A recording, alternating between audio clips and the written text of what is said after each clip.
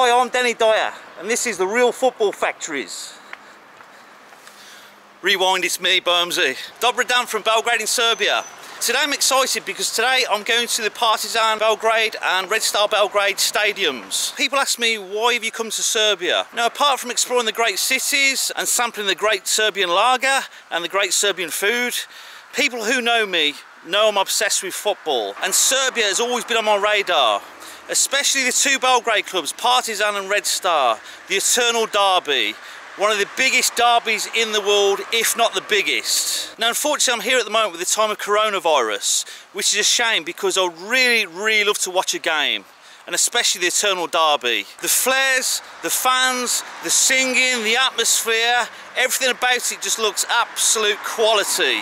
But as I'm here in Belgrade, I can't see a match. But the next best thing I can do is go to the stadiums and have a look around. Okay, let's visit the first stadium now, the Rioting Stadium, home of Delije, Red Star Belgrade Football Club.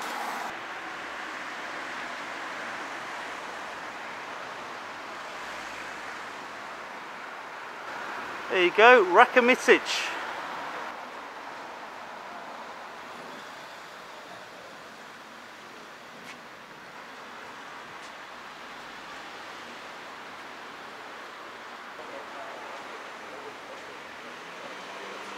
You got the Serbia flag on that side of the stadium there, and moving over here you've got the Red Star flag.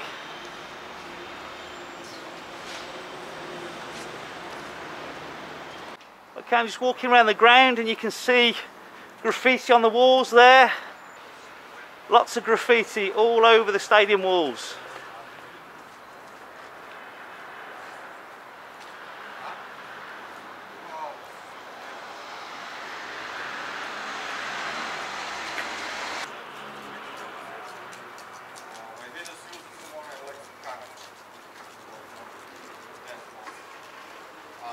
All different pieces all the way round.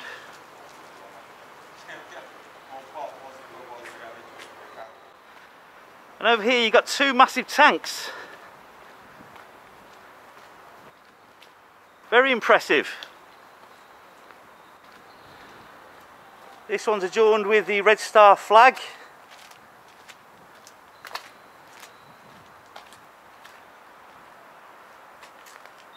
And next to these tanks, you've got a monument here with a flag. Okay, I'm joined by two football fans here. I've got with me Luca and Philip. These gentlemen have been kind enough to tell me what the eternal derby is like, and I want them to share it with you, their experiences. So, how many times have you been to the derby? Well, I've been twice. I've been twice to the derby. It's a completely different experience like it is, let's say, in London. I've been to also many football matches in London because I used to live there. But here, I mean, it's a different level. Yeah. You're always standing on your feet, you're singing songs. I mean, you also never know if you're going to make it out alive, to be honest. And there's always police around stopping you. I mean, you have to be quite careful, but you know, it's on a different level. Yeah. It gets a lot of emotions involved with the players and both the people cheering, so you gotta be careful, as my friend said, and there's a bunch of police around. It's crazy, but it's also a unique experience, so it's like partying on a different level, and then you get to see good football as well, so it's a pretty good experience. Yeah, I mean, looking at the pictures, it looks insane to me with the pyrotechnics. That's one thing that I've noticed over here. You're allowed pyrotechnics in the ground, where in England you're not. But that adds to the atmosphere, I think. I mean, it just looks absolutely electric, and like I say, with the fans going crazy. So you'd recommend anybody to come and check out this derby? I would definitely recommend, because it's a different experience. I mean, it's not like any normal football match. It's not, I mean, and if you don't like it, you just don't come to it again. Like, you have to be careful. You have to be careful. As long as you're careful, I mean, you're going to have a lot of fun, so why not just check it out. A lot of drinking on that day, a lot of beer drinking. You can drink. I mean, many football fans, they like to drink before a match. I mean, there are no rules. There are literally no rules. No drinking in the stadium though. No. No, okay. There's no drinking in the stadium. Because that obviously that would heighten things. It might go even more crazy. I understand. Except if you hide it, you know. Okay. Well, thanks for joining me, guys. I really appreciate that. That's great, and all the best to you. Thank you. Cheers. Cheers, mate. Okay guys, here I'm in the stadium. I can't tell you how lucky I am to get in here. Obviously because of coronavirus, the place is locked up. I met an ex-player who was a very nice gentleman, and he showed me to the museum, and he said you can actually come through the museum and have a little look. Well, the guy actually working at the museum was very kind enough to let me in as well, so feel very privileged, really grateful. So thank you very much, Red Star, really appreciate that.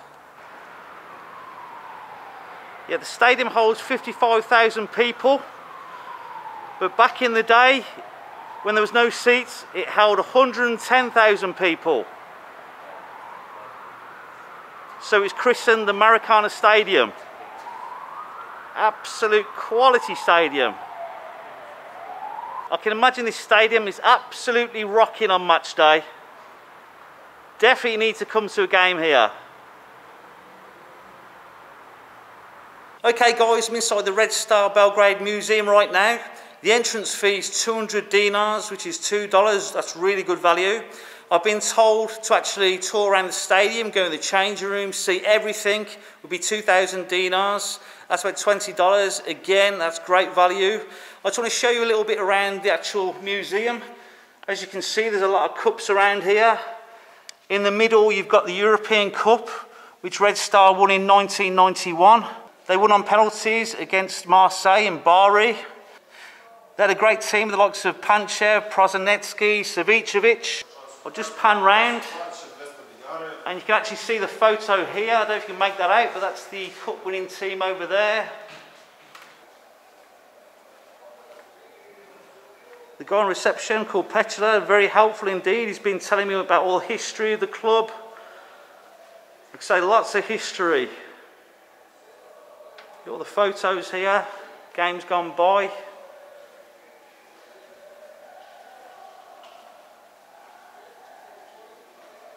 Yeah, for 200 dinars, $2, it's definitely worth a look.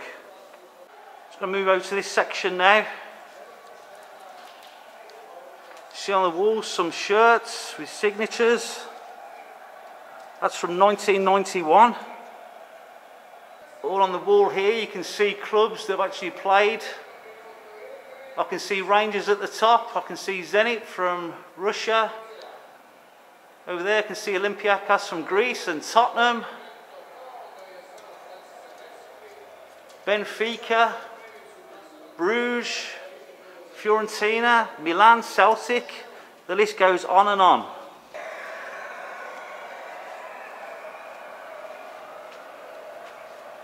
Very cool to see.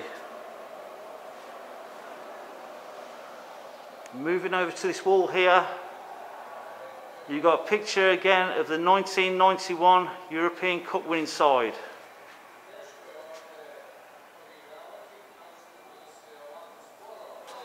Also, as well as first team trophies, there's youth team trophies as well.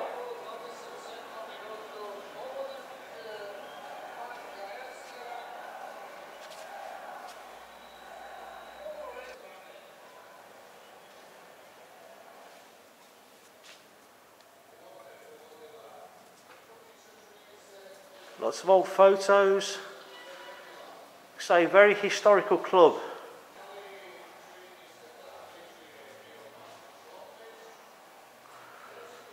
And here we've got more pennants from more teams that have visited. I can see Arsenal up there. You've got Sparta Prague. And moving over here, you got Liverpool. They lost that game 2-0 that night. Okay, I was just shown by the guide here. The guy who actually brought me in was an ex-player, and his name's Karasi, and he was a midfielder. There he is. He's a midfielder like I used to play, and this was in 1971. So big thanks to Karasi, such a lovely gentleman, and he was very kind to show me to the museum, and also big thanks to Petula who showed me around as well. An absolute pleasure to meet them both. Real top gentlemen. Thank you. Okay, that was the Red Star Belgrade Stadium, the Rakomitic Stadium. Now I'm off to the Partizan Belgrade Stadium, which is literally a 10-minute walk from the Red Star ground. It's really crazy that you've got two bitter rivals that close to each other. Here you got some training pitches right next to the stadium. Yeah, stadium's over here. The Partizan Stadium, also known by the Grobari fans as the Temple of Football.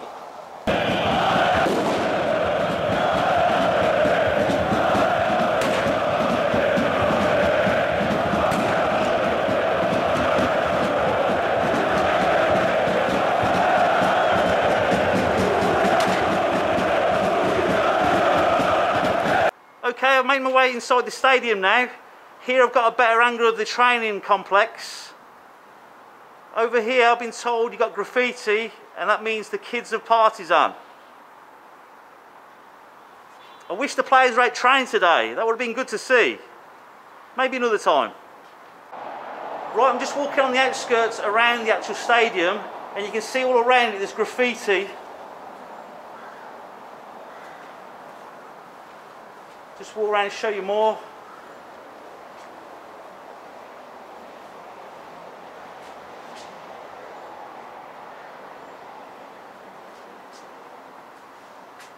So much.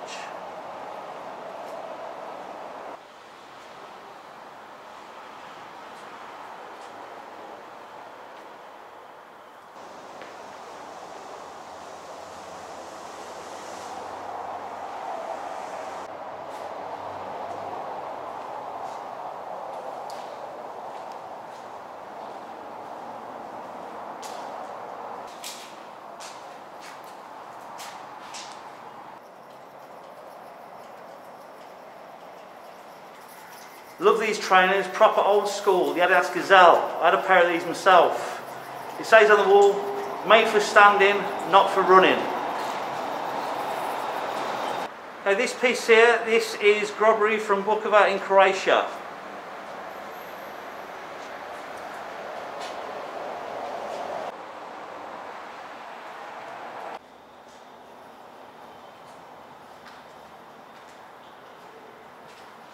Okay, looking outside the ground, you've got CSKA Moscow graffiti.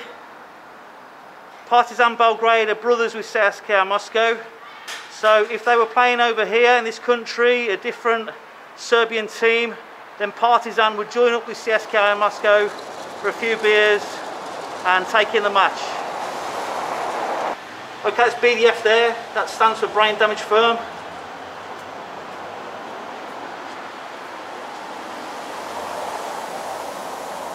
This here is Grobari Montenegro. This piece here is Grobari of Sarajevo.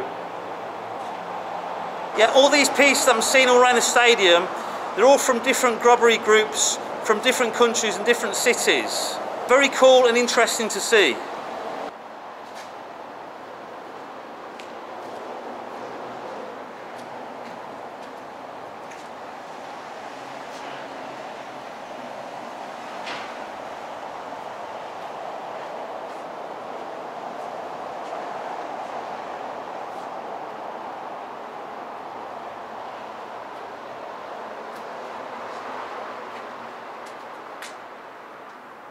Okay, here we have tribute to a fan that was killed in battle.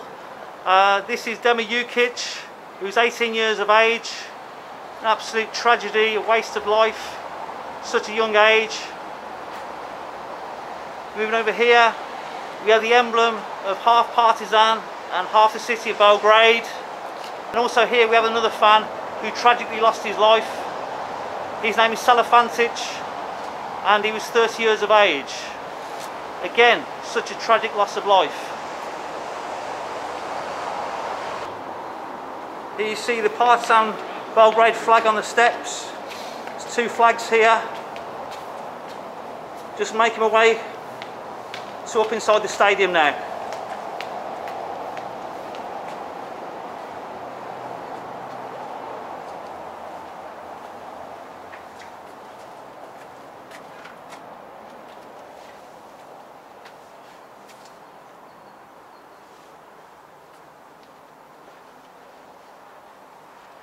And here you have it, the Partizan Stadium, the Temple of Football.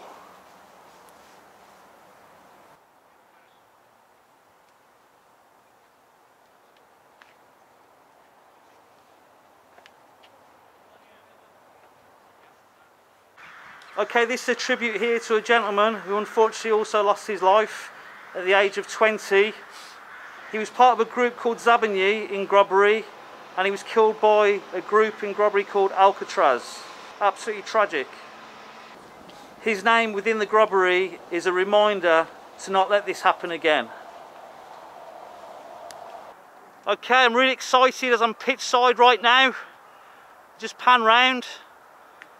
And as you can see on the stand over there, it says Partizan.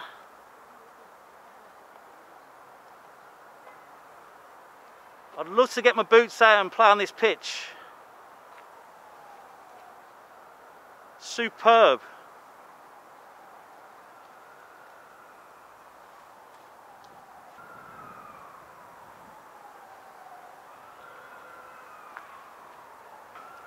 I can just imagine 40,000 fans screaming at this stadium.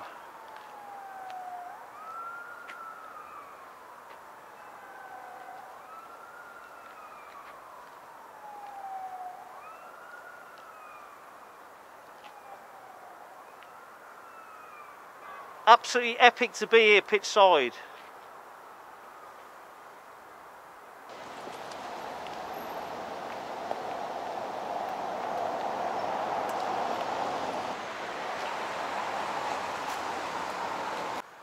Okay, here's another player on the wall. This looks very similar to the artwork I've seen in Dorchel. This is Micha Bukovic. Here got another piece of graffiti about the brotherhood of CSKA Moscow and Partizan Belgrade.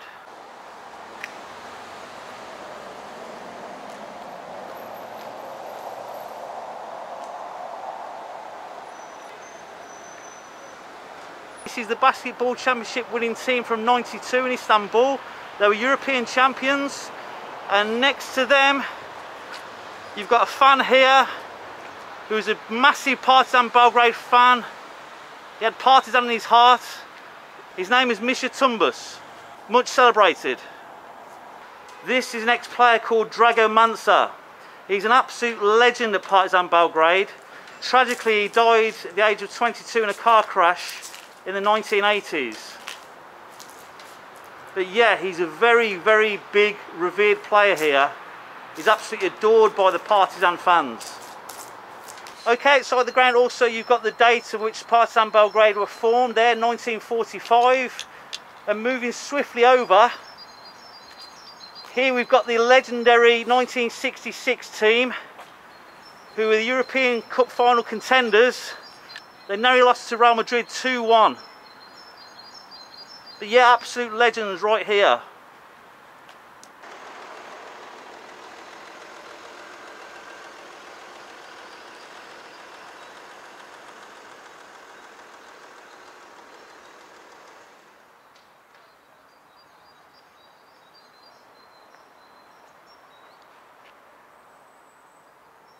Okay, that concludes the Partizan Stadium tour. I just want to say a big thanks to the Grobari for showing me around the stadium, giving me pitchside access and sharing their history and knowledge of the club. Really, really appreciate it, guys. Thank you very much. Okay, make our way back to Belgrade city centre now. I just want to sign off by saying a few things. Serbia is a very proud footballing nation. The love for football here reminds me very much of the passion that we've got in England. I've been in bars, cafes, restaurants, and everybody's like, who do you support? Who's your team? Who do you follow? I absolutely love this because I'm obsessed with football. Football for me is the #1 sport in the world. It brings people together. Obviously it's a hard time at the moment with coronavirus as fans aren't allowed into the stadiums. But coronavirus won't last forever. And when we all get back in the stadiums, it's going to be amazing. Because football without fans, in my opinion, is nothing. The fans make football the beautiful game it is. I look forward to seeing Serbian teams in Europe, in England in the future. And I wish all the Serbian teams all the very best from England. If you like what you've seen today, don't forget to subscribe, hit that like button, and also leave a comment in the comment section. It's always good to connect with people. From Belgrade, Serbia, this is Birmze signing out. Javeli.